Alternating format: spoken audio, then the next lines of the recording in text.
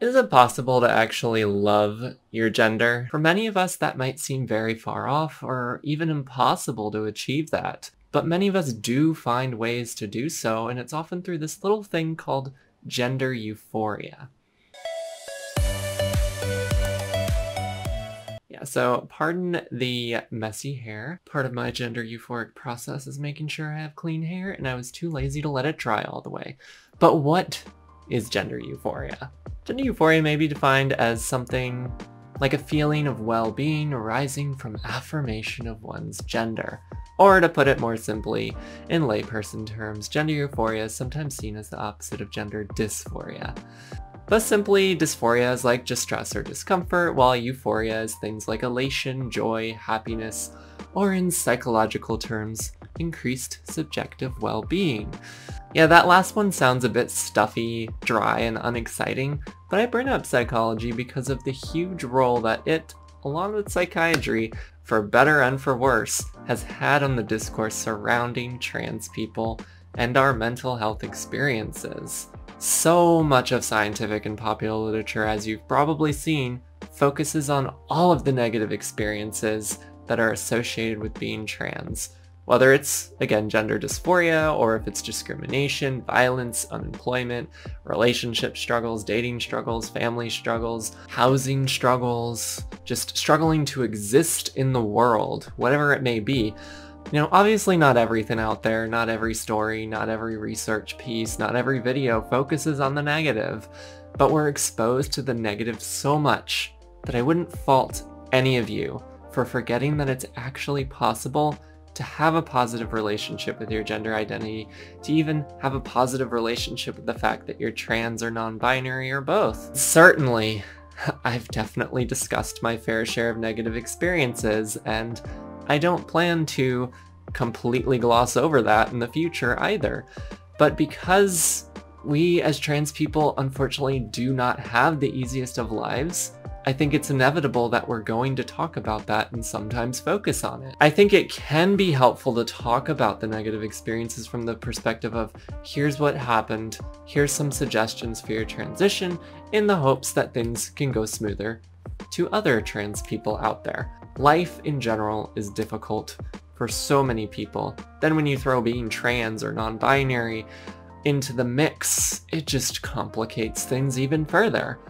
The negative experiences are lived experiences, and they're obviously important to discuss, but let's remember to also talk about the positives. I talk about things like self-love, affirmation, the importance of allies and community and support, how affirming physical and mental health access is literally life-changing.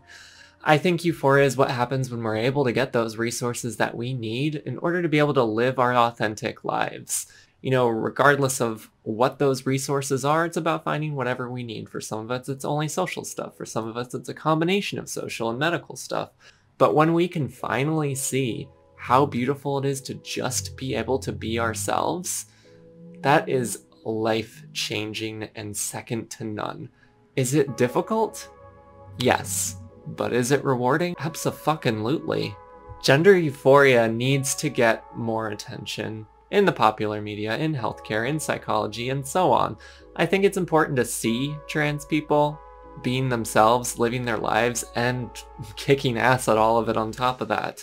Something that we unfortunately don't see, those positive success stories. So many stories are about trans people after they're brutally murdered, rather than how they excelled at just living and existing as their best selves. To be able to see that it's not only possible to be ourselves, but it's also possible to be happy and successful while doing it, we need more of that. I obviously know that this is currently not the case for many trans people. Rampant discrimination and violence makes it difficult for many of us to truly thrive. But more and more of us have been able to access more and more over time. And this brings me back to an important topic that I've touched on in the past, that of trans representation, and the importance of the representation also being positive and uplifting. Many people get their first exposure to trans people through the media, or at least they think that's their first exposure, because likely many of us have met trans people without knowing that they were trans. I therefore believe that continuing to increase positive representation, increasing representation in stories of things like gender euphoria, trans people living life to the fullest, is one way to continue working towards changing people's minds and hearts. We are people just like anyone else, and just like everyone else, we want to thrive and live our lives the way we want to live them authentically, live them fully, be able to find meaning and connection. Gender euphoria and positive representation can help to further humanize us. We are so much more than our dysphoria. Now, we have probably all had these thoughts at some point, the thoughts around, am I trans or am I trans enough? And I think we often base this off of how much of our experiences look like those of other people, which is often framed in relation to struggles with things like gender dysphoria. I think this is another area where talking about gender euphoria more could be helpful. It expands the experiences that we associate with trans people, and in an also positive way. We might have periods where we don't experience much dysphoria, which is obviously great, but this could make some of us again question whether or not we're trans enough. But then we may think, have I even been experiencing gender euphoria? This can serve as another form of validation, and again, a much more positive one at that. Because when you think about it, we often don't transition only to escape pain. That is definitely a big motivator for many of us. But we also want to experience a life that is more fulfilling and more joyful. It's not just about escaping the pain, but it's also moving towards something that's more positive.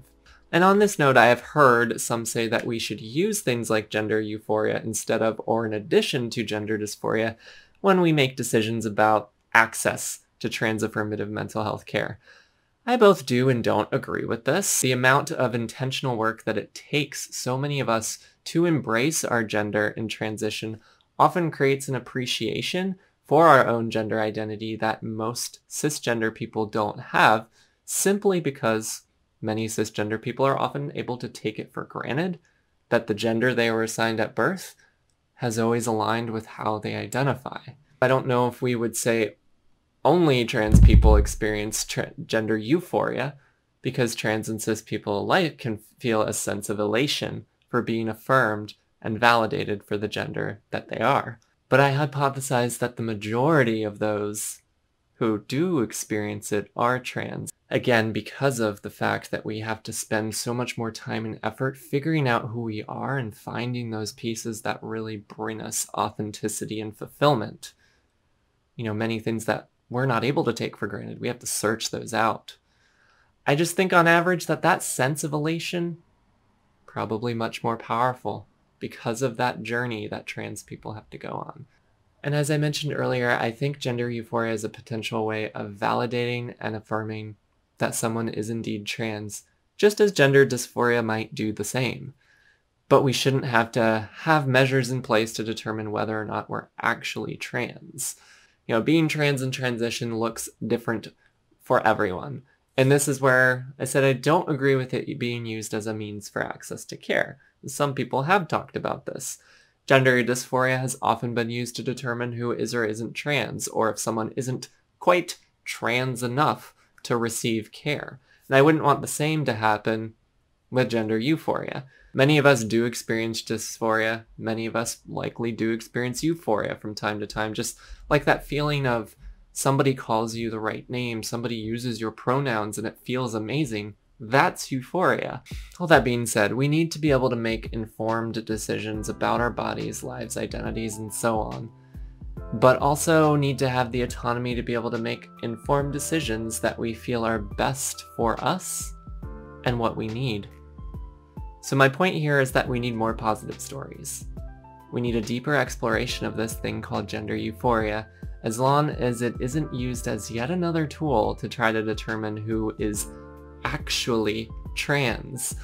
If you think about it, gatekeeping on the base of gender euphoria is a good way to decrease our euphoria if it gets in the way of obtaining the resources we need, kind of contradicting the very existence of euphoria in the first place.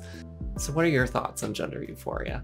Would you say you've experienced it? And if so, what are those experiences that bring you euphoria? And what are your thoughts on increasing the discussion of gender euphoria in the media and even in healthcare and psychology? I'd love to hear it all in the comments below. Thank you so much for watching, and as always, Tipsy and I love you all and hope you're staying as safe and healthy as you can during these tough times, especially with the holidays coming up, since those are tough, to say the least, for so many of us in this community.